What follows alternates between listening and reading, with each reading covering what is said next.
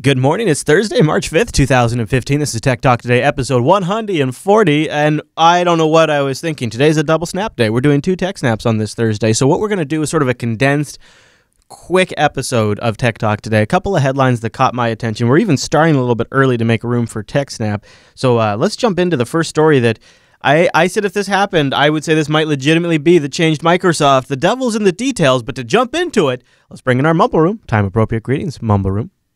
Hello. Good morning. Hello. Hey, guys. Thanks for being here a little early today. It was kind of impromptu. So this one caught me by quite a bit of surprise. The Xbox has been one of the most closed-off platforms ever out there, and I've always thought, what a huge waste. They have a built-in app store. They have a huge user base. The consoles are fairly powerful, like when you compare them to phones, etc. When Microsoft announced that they're actually shipping an SDK out to developers to allow any developer to build apps for the Xbox, that caught my attention. The details, though, well, here they are.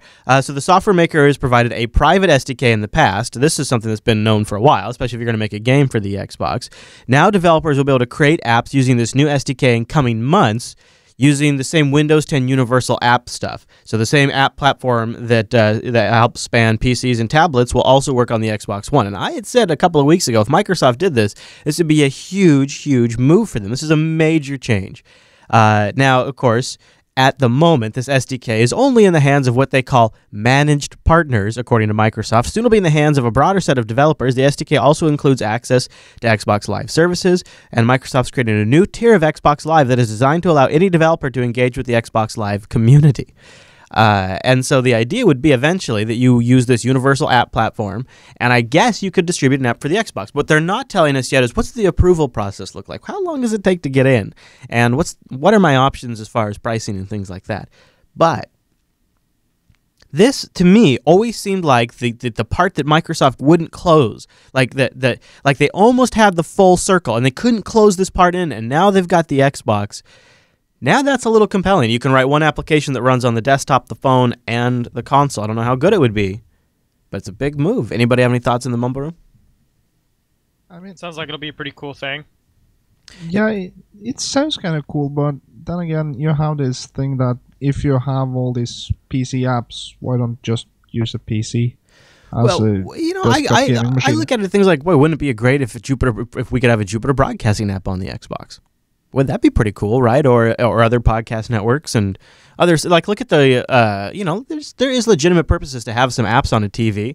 Usually they all suck, though. But with a console, you've got some serious horsepower and some real 3D performance to actually make the menus zing and put some actual performance, like some whiz-bang in that app. I don't know. Yeah, like maybe a Netflix app or something. Well, they've already got that, though. Right? They've already got that. But yeah, something like that. I don't know. Yeah, this with all things Microsoft, I still like to wait and see. But this is definitely noise in the right direction. So, of course, GDC is going on right now. And so that means we're getting a lot of stuff out of Valve, including a ton of games that are going to be moved over to Steam OS, and some really big title games like Call of Duty. I'm sure you're pretty excited about Call of Duty. But also things like Torchlight 2, Payday 2, Shadow of Mordor, Batman, Arkham Asylum, all coming to Linux this year. On top of that, Valve also has had their what do they call it? I'm forgetting the name. But HTC is making the VR headset, and it looks interesting. It looks interesting. And then you've got Samsung that's doing their Gear VR that snaps in with the Note 4, and they announced when they announced the Samsung Galaxy S6 that there'd also be a VR headset shipping for that eventually. So there's been a lot of VR talk at GDC this week, which has been fun to follow because it's really hard to tell right now where VR is going to go. One person's pretty sure where it's going to go. John Carmack, you've probably heard of John Carmack before. He was talking at GDC. He was giving one of the big presentations, as he do, and he thinks it's really big. He was up there to specifically talk more about the Gear VR, which I guess John has been working on since he started working at Oculus. He titled his talk, The Dawn of Mobile VR. And he talked about the current state of Gear VR. And he thinks that mobile VR, even though it's less powerful, is more important than PC VR. He said Oculus got its start developing headsets to be used for personal computers, like the Oculus Rift. But the Gear VR, which runs off an attached phone, has been Carmack's main focus since he joined the company in 2013. He reiterated a point previously made at Oculus's own conferences in September. Virtual reality running off a smartphone greatly broadens the addressable market for the technology. The PC may be more powerful, but mobile phones point to a world with 1 billion people using virtual reality headsets, Carmack said. Carmack declined to give any more specific time window for the Gear VR's launch, the one with the S6 later. But said when Samsung launches this next Gear VR, the one that works with the Galaxy S6, Samsung's going to go all out and do the full blitz, he says. This is going to be their big consumer push. When everything is ready, ads are going to be everywhere, he says. Oculus is going forward as hard as we can, trying to sell as many units as possible with the next Gear VR. That's going to be their big push, he says. So we'll see. HTC Vive, that's what I was trying to remember. The HTC Vive is the HTC VR one from Valve. So some big VR stuff. Do you guys, what do you think? Is mobile the future of VR? Nobody wants to take it. I'll tell you this. I just see people walking into polls with their headsets on. Well, even if you stayed in the room, there's a big difference between the Galaxy Gear VR and the Oculus SDK. The Oculus SDK has like 4 wires coming off of it. You got to have 2 USB ports and an HDMI port. You have to have them all hooked up. You have to have a driver installed, right? It's a lot more complicated. The Gear VR is you snap a Note 4 into a headset and you're done. Everything else, there's no wires. It's much more elegant.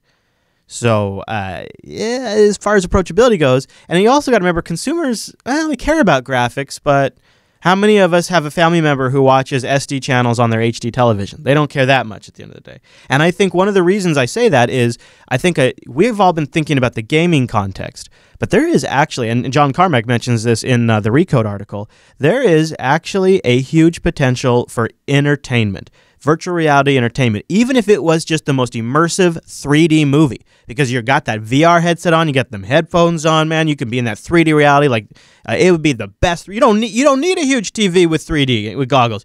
You just get the VR headset, right? And then Samsung has a store, they could sell the 3D movies right onto the phone, and boom, they're done. I mean, they can make all their money probably just doing that, because there's who knows. But I think that's just the beginning. There's telecommunications.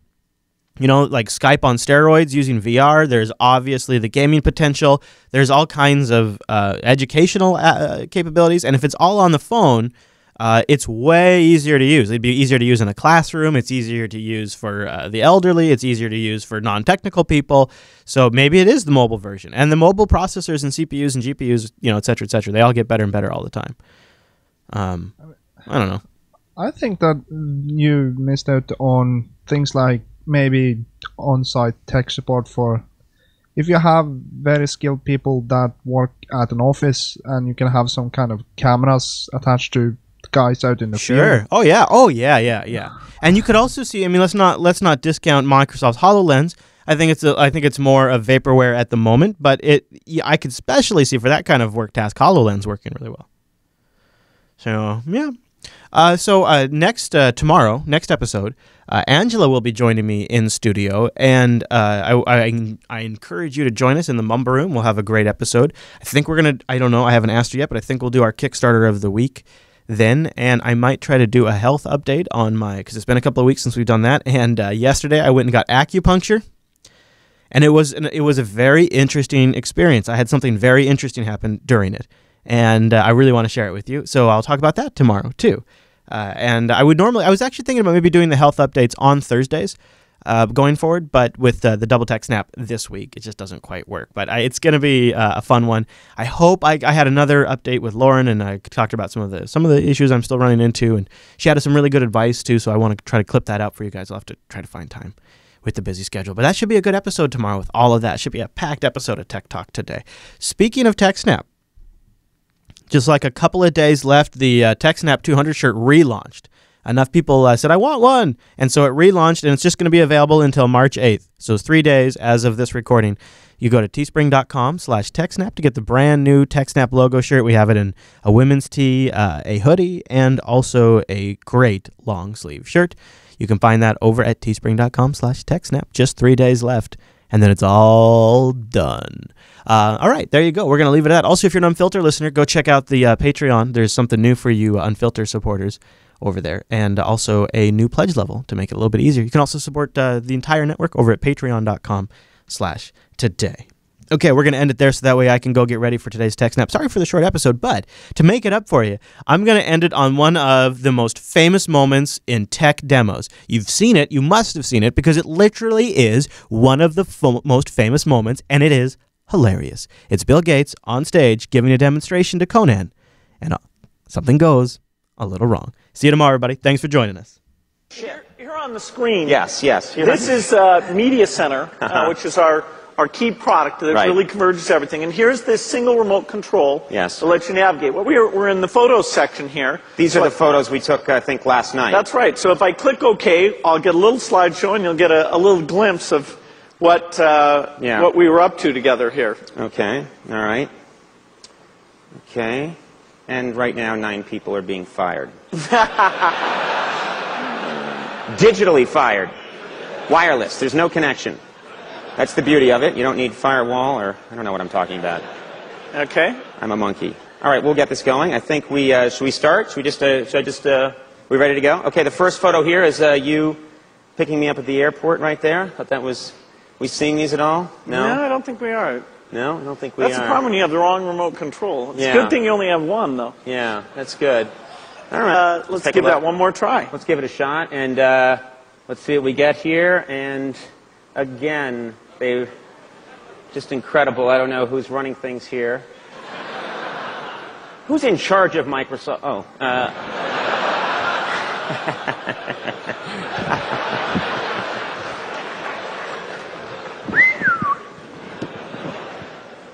Well, I think they say we're ready to do the slideshow. That thing keeps blinking, so I think not. So maybe we'll move on yet again.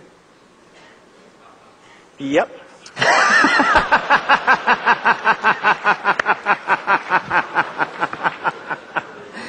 All I have to do is click one button. Yeah, exactly. That was a powerful yup. The yup heard round the industry. Oh my God, Bill said yup! Get out of here!